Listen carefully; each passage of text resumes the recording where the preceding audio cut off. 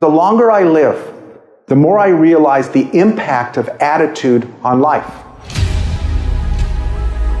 It's more important than facts.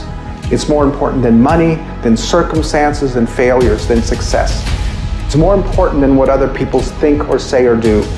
It's more important than appearance or skill. Attitude will break your company.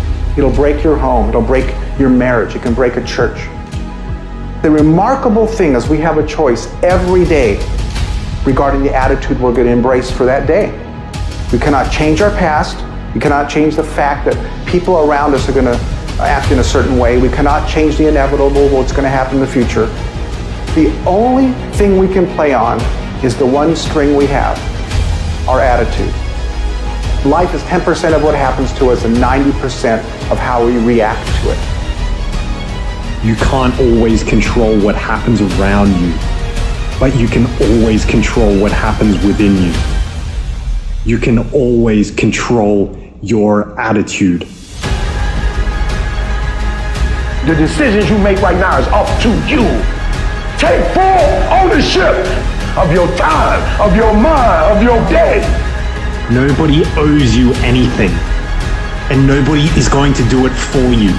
You have to do it yourself. This is your life. This is your responsibility to make it happen. Your life matters.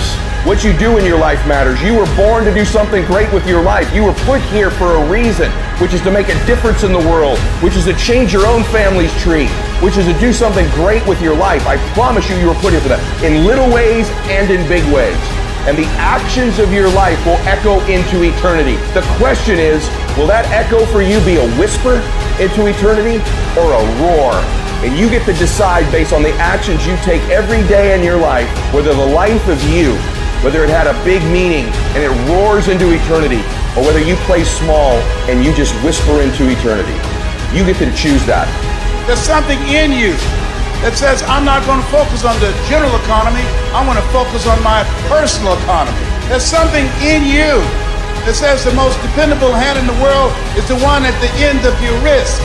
There's something in you that says, always strive to get on top in life because it's the bottom that's overcrowded.